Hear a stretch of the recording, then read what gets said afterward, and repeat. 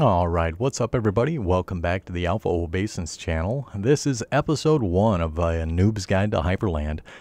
This guide come into fruition because my 14-year-old, who also happens to use Arch Linux, saw me using Hyprland and thought it'd be really cool to be able to develop his own Hyprland experience. Unfortunately, you can imagine how difficult it is to get a 14-year-old to not only read something on the internet, such as this, but to actually commit to studying it to understand it. So this is my attempt to make a noob-friendly approach to Hyprland, because if you've ever read the wiki, it's obviously developed by power users for power users. So this is my attempt to take you guys along in my incredibly micromanaged configuration files, where I break down every line, explaining every feature and functionality that Hyprland has to offer as I know them now. Keep in mind, I am actively developing my own desktop environment. What you see here is the current current status of my desktop experience. So I'm still learning myself, but I've been using Linux extensively for the past 5 years. So I have a bit of a head start on my kid. So yeah, ideally you guys will learn something from this. And if you find it useful, consider smacking that like button. Let me and my son know I'm not as dumb as I look sometimes. If I am as dumb as I look sometimes, hit that down like button and drop a comment below and let me know how dumb I really am. I digress. We're going to go ahead and start by introducing Hyprland. Those of you either may not have heard of it, or maybe you have but you don't know much about it. It's my goal to kind of clarify what it is and what it has to offer. So without further ado, what is Hyprland? It's a dynamic tiling Wayland compositor that provides a modern alternative to traditional window managers in Linux environments. It is designed to offer a highly configurable, visually appealing, and efficient experience tailored specifically for users who prefer Wayland over older X11 display server protocol. Why should you consider it? Well, it's efficient and productive. A tiling window manager allows you to manage multiple windows at once without wasting screen real estate, making it a favorite among developers, systems administrators, and power users. It's got modern features such as touch gestures, multiple monitors, and dynamic workspace management. It's under active development, meaning that it's developed and frequently updated with new features, bug fixes, and performance improvements. It's got key features such as being Wayland-based, unlike traditional X11-based compositors such as i3 or Sway. Hyprland runs on Wayland, which is a more modern display server protocol. Wayland offers several advantages over X11, including improved performance, security, and support for modern hardware. It's a dynamic tiling window manager, meaning that windows can be dynamically resized, moved, and arranged based on a user-defined rules or hotkeys, providing an efficient workflow without sacrificing aesthetics. It's got customizable layouts, so users can create and switch between multiple layout configurations with ease, making it simple to adapt the workspace for different tasks and workflows. It's got compositor integration, meaning that Hyprland includes a built-in compositor which reduces latency, enables seamless window animations, and provides tear-free graphics rendering.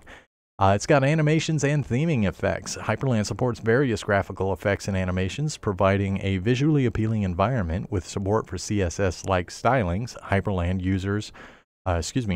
allows users to create unique and visually appealing themes that cater to their personal preferences. Last but not least, it's got a modular design. It supports various modules and extensions such as Waybar, which is a status bar, and integrates well with other Wayland utilities and tools.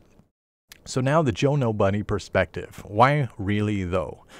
So up to this point I've given you a pretty textbook explanation as to what Hyprland is, what its key features and functionalities are, and why you may want to consider it if you're an Ultra Giga Chad power user. But in this case, you wouldn't be watching this tutorial, so here's my personal average Joe take. It's got KDE aesthetic possibilities. Ever since I started using Linux and desiring to say, I use Arch by the way, I've wanted to use a tiling window manager.